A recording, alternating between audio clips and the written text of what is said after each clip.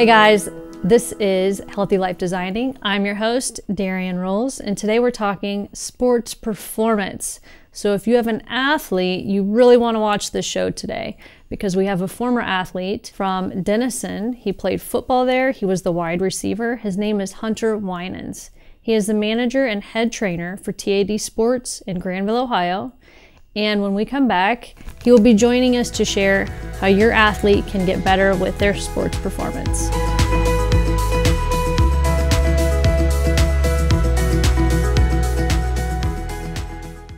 Hi, I'm Amanda Wattenberg, Regional Director at Ohio Guidestone. Do you or does someone you know have a substance abuse disorder? Have you been thinking about getting help, but don't know where to start? It takes a lot of courage to ask for help, but it's the most important step you can take. If you think you know everything that's available in Fairfield County, think again. Like other chronic diseases, addiction can be managed successfully. Treatment enables people to counteract addiction's powerful, disruptive effects on the brain's behavior and regain control of their lives. Even if it takes multiple attempts, treatment does work and people do recover from addiction every day. So keep trying because your life matters. You matter, and we're here to help. Call 211 and ask for the treatment resources available right here in Fairfield County. This message is brought to you by the Fairfield County Adam H. Board. Hey guys, we're back. This is Healthy Life Designing, and our guest today, Hunter Winans, is here, and he is going to share with us sports performance and something about the fitness assessments and walk us through his training and what he does with his athletes. But first, thank you so much for being here today. No, thank you, Darren. Actually took a minute to try to get us scheduled. We were back and forth for a couple months, actually, but oh my gosh, yeah. And so I've visited the facility. It's 5,000 square foot. It's pretty big. About yeah, and it's in Granville, which I don't even know if I shared this with you, but Granville is one of my favorite places. Oh, yeah. I love making the drive there, and there's so much character in that little tiny city. And you love the city so much. You grew up there. Actually, I stayed there. You stayed there. Yeah, because I'm from Southern California. Went to Denison, and then stayed there for an extra 3 years now, and still going on. Okay. Yeah. Because you played football for Denison. Yep. And was that all 4 years? Yeah, all 4 years. Yeah, football, wide receiver at Denison, and then athletic training major. And then immediately got my job at TAD, and kind of been comfortable there ever since. Can you walk us through, so say I've got 4 boys that you know, and say I bring one of them in and he wants to, get better at his sport. What are the steps? What's the first part that you would walk them through? The very first thing we always do is our assessment, and we have a very standard template that we do with that. So the first thing, and the assessments are always with me, and we do have multiple trainers, but I run every single assessment, again, keep it more standardized. The first thing we'll do is we go through their vertical jump, and then with that I can dive into a couple more detail depending on the athlete, but to keep it baseline, we'll just get a normal vertical jump on a jump mat. And it's all electric, so there's really not going to be any air in that. Okay. The next thing we have is a broad jump. So the first thing was vertical displacement. The next one's going to be horizontal displacement. And there is going to be a difference between those two. They're not linear correlation or anything. So it's important we get both. Then we'll get the broad jump. We have a mat that has the lines that are just standardized out there. So again, there's not going to be any air. We can't change it. After that, we go into an acceleration test, and then we use an electronic system when we do that to begin to take out any human error. So I'm not going to have a stopwatch and be pressing early if I like you or anything like that. So there's not going to be any error in that electric timing system that we have. And depending on the sport, I'll either do a 20-yard dash, for example, like a softball player or a soccer player, I'm going to do that, and that'll get their acceleration.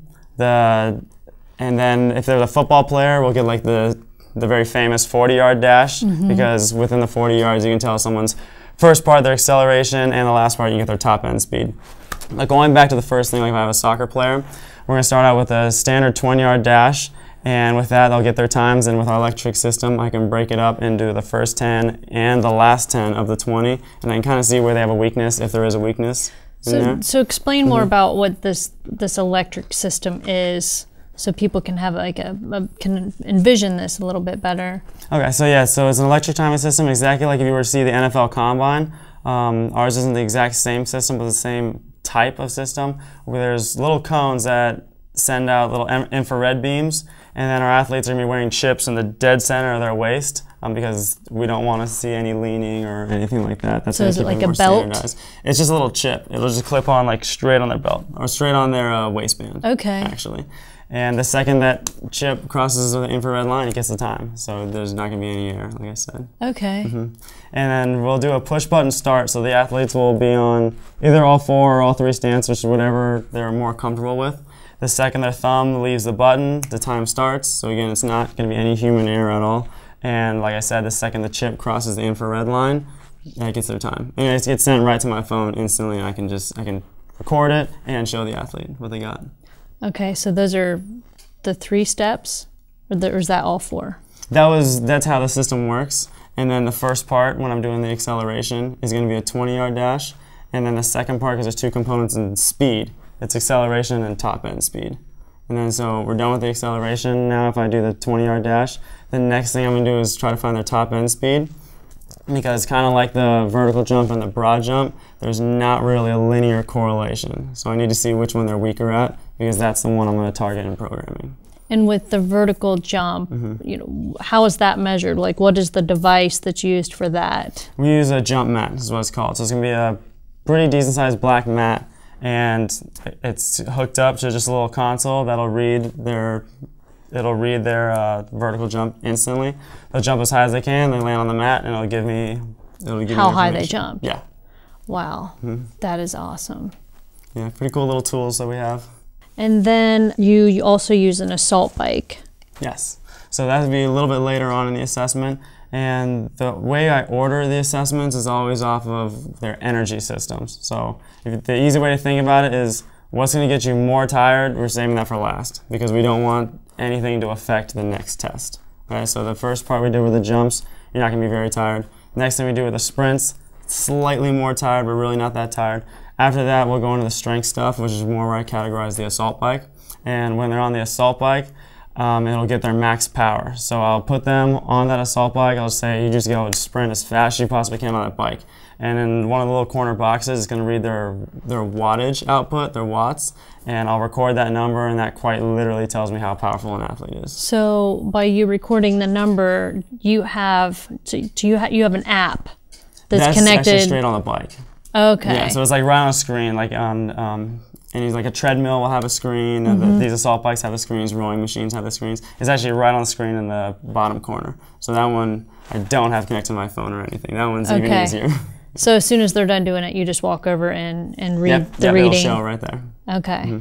And then you also do, you can check their imbalances. Yeah. So this will be, I'm keeping an eye out when I'm doing their assessments for any sort of telltales they'll have, which I'll try to save later on in the training assessment, not in the assessment, I'll try to save later on in the training program, because during the assessment I'm literally just assessing their athletic ability without me interrupting them at all.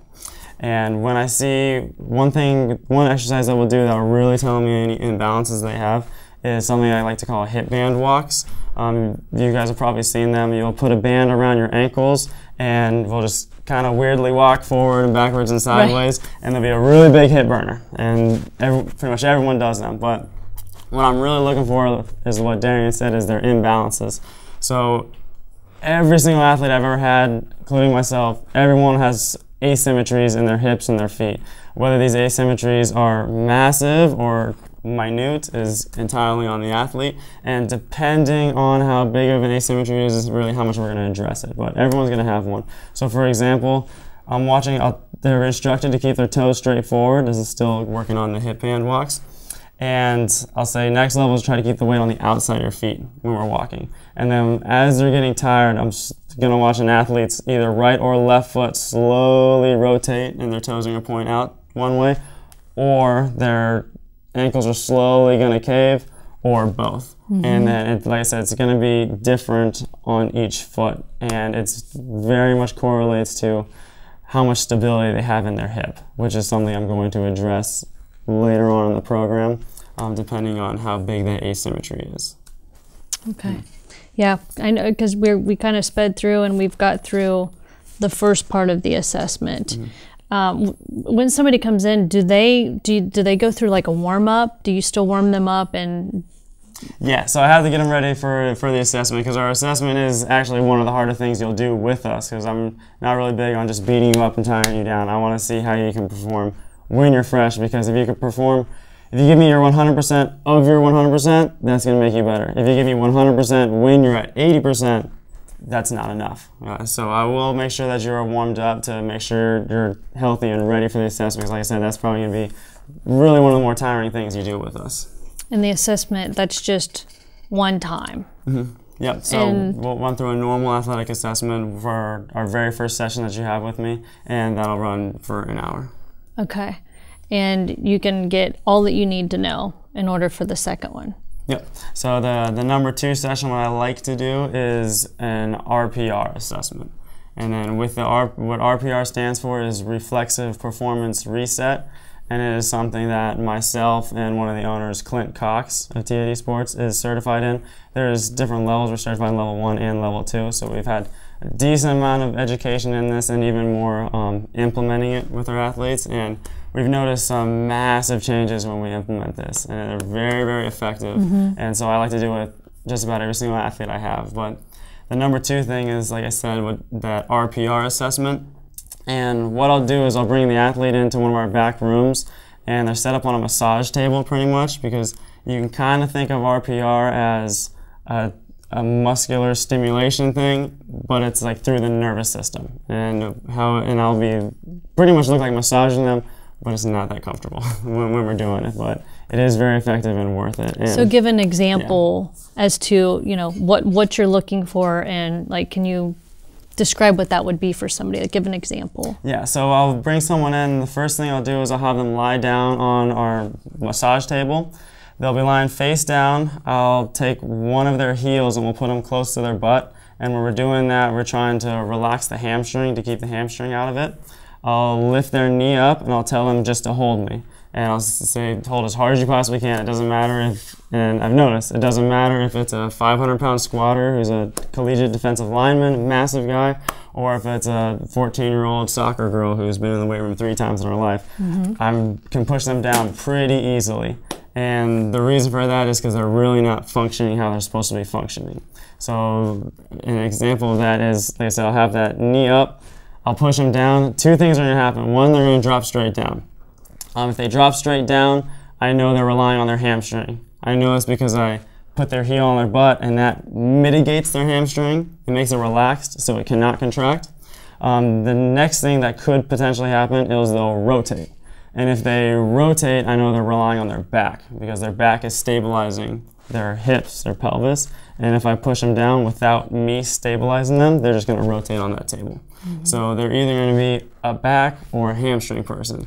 And then with that knowledge, I can try to knock that out and then try to make them a glute firer. And then if you're firing with the glute, you're going to be much more athletic and much safer. It's going to be the number 1 thing also. And you're going to become more balanced. Yes, because you're not going to be firing with those compensation patterns anymore, as in hamstring or back. Well, and then that's how overuse and injuries can occur too, because you're overworking the same muscles over and over again. And some of the drills, did we talk about all of the drills for, something just such as that?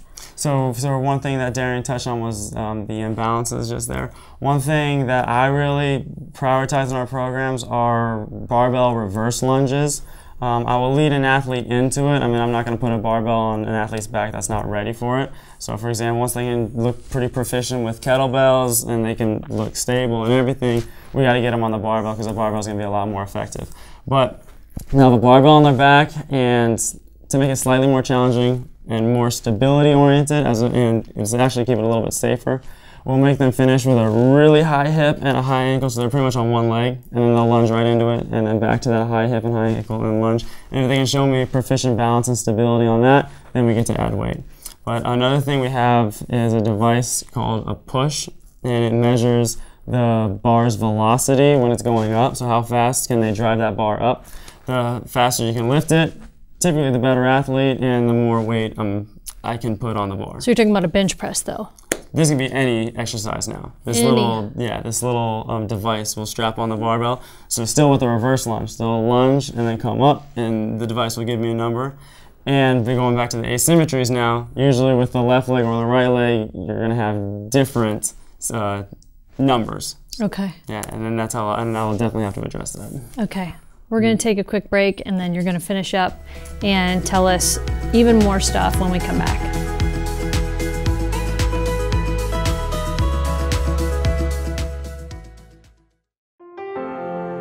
Dagger Law has been part of the Lancaster community for more than 110 years.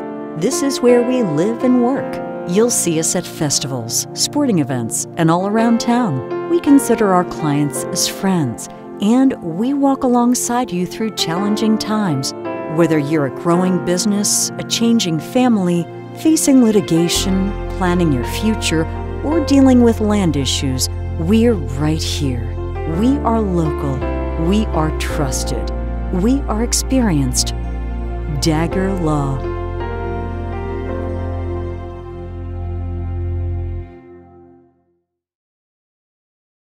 Hey guys, we're back. This is Healthy Life Designing, and we are here with our guest, Hunter Winans. He is the manager and head trainer over at TAD Sports, and we're finishing up talking about sports performance. And we left off talking about the reverse lunge and the push-ups. Can you talk a little bit more about those? Yeah, absolutely. So I'll start off with the barbell reverse lunge because that's absolutely what I prioritize in our training programs. I mean, when I grew up and I went to a trainer, they would prioritize like squats and everything like that. And that's obviously really common for a reason. We used to do that. We kind of switched over to the barbell reverse lunge. Number one, because we saw a little bit more translation into sport. Number two is because I really started seeing the asymmetries in all of our athletes, which we've mentioned a handful of times. So what I mentioned earlier is we have a push device, and that push device measures the speed of the barbell when it's coming up. So for example, if my left hip is my unstable hip, my bad hip, versus my right one is my little bit more good, my better one for sure. And so for example, if I do a reverse lunge, it doesn't matter what the speed, what the weight is. It can be empty bar, it could be 135, it could be a lot more. And my left hip is always slower. So when I'm doing my left leg, I'll step back my right leg, lunge it up with my left leg, I'll get a speed, and I'll do my sets and my reps with that one, with that leg, and then I'll do my right leg, same exact thing. I'm trying as hard as I possibly can, and no matter how hard I try, it's going to be a little bit faster on the right than it is on the left. Yeah. So that's that asymmetry that I'm talking about, that I'm really trying to target with the reverse lunges. But if, say, we were to use squats as our number one thing, it would never target that because you're hitting both joints at the exact same time. Exactly. Yeah. So you'll have that favor. You'll use your favorite hip always, and you'll never even know. You may never even know that you have an asymmetry, which the reverse lunges can fix and can really show if you have a weakness there. And that device, that's the one that you had showed me when I had came to the facility the one day. And that one does connect to an app on your phone. Yes, yeah, that one will read on my phone. Yes, and I'll commonly put it right in front of the athlete so they can see it. And what's kind of cool about that is they'll give them a little bit of intent and a little bit of competition. I mean, because they're an athlete for a reason, they like competition. Yes. So, for example, with myself, I'll do that lunge and say the device might read 0.60 meters per second. Okay, I got to get a little bit faster. It's like, this weight's not heavy enough, I got to get a little bit faster. And it drives a little bit of internal competition within myself and with the athletes that we've been using. So that's another really cool thing about that device that we have, is it drives internal competition. And even if you're in a group setting, it's even a little bit better, because what comes to mind right now is a softball group I have with these two pretty talented girls. They're a little bit different, but they compete the absolute same. Like, one of them's a little bit better at sprinting, one of them's a little bit better at lifting, but we have those electronic devices where there's not going to be any air. So it's not like I'm favoring one of them or the other, and they're just going to compete with each other. And that competition breeds success. Right. Well, and it helps create relationships too, I think. And I think that's a huge thing that gets left out with sports in itself. You know, the focus of sports, a lot of it is team building too. But there's the push-ups. So is that measured the same way? So we have attached that device on their arms for push-ups, and you can do the same thing. You can test the velocity when you do that. And we also, on the jump mat, which I don't think I ever told you, you can do push-ups on the jump mat and make it a plyo push-up, and you get off in the air and it'll read like if you're 8 or 9 inches off the ground. Really? And yeah, so that's another competitive thing you can do. And in the group setting, breeds competition, competition breeds results. And then also, even in the assessment, I've done it a handful of times. When I have more time, I'd like to implement those things like that, but I like to stick with my standards. But for example, like a group of football players, they might really like that one. People that are pretty decent at push-ups, they'll want to get up and see how high they can get up off what their vertical is with their upper body. Right. So to speak. Exactly. And so how are you able to, so I like using the barbell and the reverse lunge and to see the imbalances. How are you able to do that with the push-up? You don't. You don't. No. So you're just able to measure just the velocity, just their power with the push-up, and that's it. That was going to be straight power. Yeah, we can't see any imbalances in that one. No. So one of the people that I love in this industry, his name is Cal Dietz. He's currently the strength coach at the University of Minnesota, and he came up with, he labeled it as triphasic training. And then luckily I kind of fell into it right before graduating Denison, before I worked at TAD Sports. And the owner of TAD Sports actually learned about it and was implementing it a couple years before I did. So it was kind of cool that I knew about it when I went in to go talk to him originally. But that's a system that we use, and it's been very successful with us, and we've been sticking to it for a reason. And what it essentially is it's breaking down every muscle action and training it in individual phases. So what you can picture is a vertical jump. The athlete's going to dip down, they're going to pause for like half a second. They're not going to try to pause, but you can't change direction without pausing. Okay? So they're going to dip down, they'll have a half a second pause, and then they'll jump up. So those 3 different phases: the drop, the stop, and the produce. So I like to say it's absorb and produce. So the very first section is them absorbing. They're dipping down. They have to absorb force. So that is called an eccentric muscle contraction. And so we'll have an entire phase where we really focus on eccentric muscle contractions. And the whole goal there is what I said earlier, is absorbing force. So if an athlete can absorb force, they can then produce force. You're really not going to be able to produce that much force if you can't absorb it. It's kind of like in cars with brakes. Like, you're not going to have a Lamborghini with bad brakes. You can't stop and go. Yeah, it's just not going to work. Right. Or you're going to get hurt. Right. Yeah, so the eccentric phase makes the athlete way more efficient at absorbing forces, and then the theory there is that they're going to, after that, they're going to be more efficient at producing forces, and so far we've been seeing that. And also with the eccentric phase, like in that absorption that we're talking about, they can now absorb forces, and they're going to be more resilient to injuries. And so a force isn't going to be too much for them, and their tissues are going to break. That's not going to happen anymore. Ideally, is after that eccentric phase, they'll be able to absorb those forces, and it's no longer going to hurt them as it would in the past. The next phase, that little millisecond stop in the jump, so when you go absorb, stop, and then come up the jump, that's called an isometric. And so that's complete absorption now. So when we're doing our training, I'm trying to get our more proficient athletes to drop down as fast as they can. They're going to hold the weight there for an allotted amount of time, and then they're going to move it up as fast as they can. So at that point, they've already gone through the absorption phase. We want to see them absorb it now with velocity, which is going to be a lot harder than doing it really slow and stopping. Exactly. It's going to be a lot harder. Now they have the power. Yeah, if you add speed to something, it makes it a lot harder to do, and it's going to be a little bit more of a training effect too. So after a couple weeks of that, and they get through what's called that isometric phase, now in my head and in the triphasic training, they are fully capable of absorbing forces. Because at first they were working on absorbing it, now they can completely absorb it, now it's time to produce it. So in the past, if you think of any sort of weight training, you just go and you just lift your reps. You just lift it, and that's it. There's no focus on the downward, there's no focus on the stop. It's only what can I lift up. Yes. Yeah.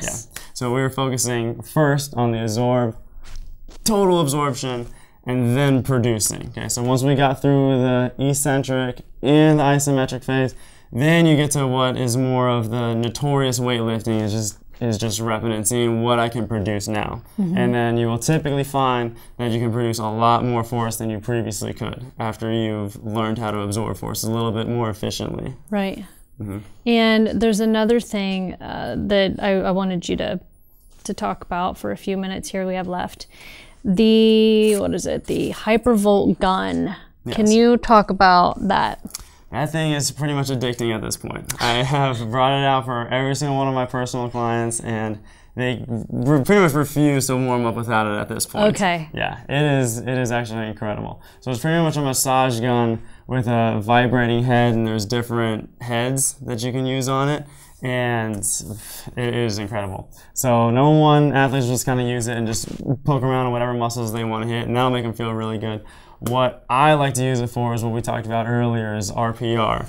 And in the past, I mean, it's just manual manipulation, so I'll use like my thumbs, my fingers. The athletes can do their own, they can do it by themselves with their thumbs and their fingers. Very effective. I still saw a ton of results. But I actually had a couple defensive linemen at Denison come in. These guys are huge. These guys are like 300 pounds. Yeah. And they would borderline break my thumbs when I was doing it. And it got pretty brutal. But anyway, we recently got the hypervolt gun. And I had this thought, I was like, we can implement it in the RPR stuff, see what happens. And so I started doing it on myself at first, and it was incredible. Because a couple spots with RPR, I can't really get enough leverage on myself to do it on myself. And so I was using the gun, and the vibrations, for whatever reason, it made it 10 times more effective, and it was as if like someone else did it to me, and I was good to go. So after doing that, I was like, okay, let me try it on some of the more proficient athletes. Yeah. They had the exact same results, and we really haven't looked back. Oh my gosh. And like I said, it is, at this point, it's addicting. Everyone refuses to really work out without it. Right, well, you can use it before your workout, after your workout. You have all of that lactic acid build up. And, oh, wow, that's great. I know foam rolling is a go-to for myself, but fully automated timing system. That's what we used in our assessment and throughout our training. This is another device that we really can't function without at this point. So in our assessment, like I said, we'll do an acceleration test to do the 20-yard dash, where I can really break down the 20-yard dash into whatever components I want. It just depends on how far apart I set the cones. But it's always 10 and 10, and I've just gotten some information out of that. And the cool thing is that it's not going to lie to you. You can't cheat it. There's no human error at all. And then we'll also do a flying 10 meter. And in the track world, which is really the speed world, the flying 10 meter is one of the best tests you can do, and you can really tell who's the best athlete on the team is via the flying 10 meter. And I think it's pretty incapable to do that test without a fully automated timing system. So for example, our track we have at TAD is 65 to 70 yards long, so we have enough room to perform a flying 10 meter. And if you don't have 50 plus yards of space, you really can't do that test. But I'll set up a cone at roughly our 40-yard mark, and then the other one at 10 meters farther than that. I'll have an athlete build up into it, so I'll tell them you gotta start in a jog, build up in a run, build up into a full speed sprint before that first cone. And so with that cone, it has that infrared laser, and the athlete's wearing the chip. Their time's going to start right when that chip crosses that infrared laser, and it's going to finish 10 meters later when it's an infrared laser.